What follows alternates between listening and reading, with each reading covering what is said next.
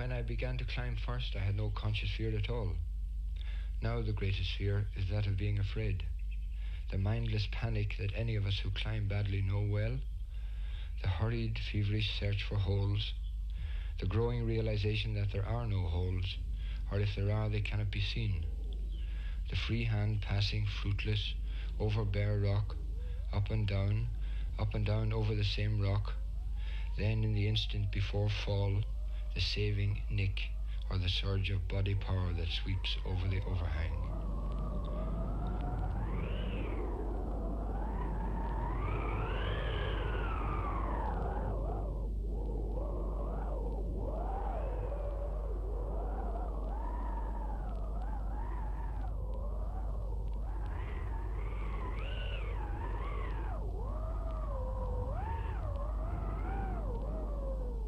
Yet I have never fallen.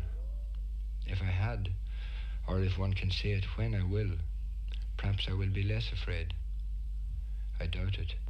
This is Glendalough, the upper end of the valley in County Wicklow, among some of the most difficult and challenging rock climbing in the whole of Ireland.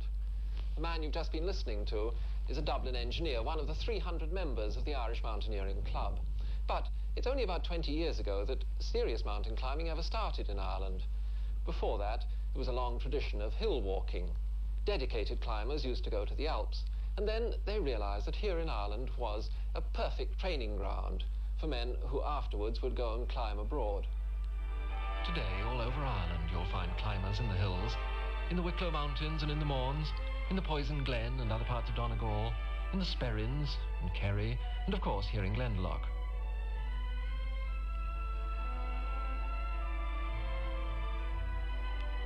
In the old days, mountaineers tended to be well-to-do, with plenty of leisure. Now, cheaper and better transport has opened the sport to everyone. Many climbers come from the youth hostel movement. Young people used to the open air, attracted by the challenge of the rocks.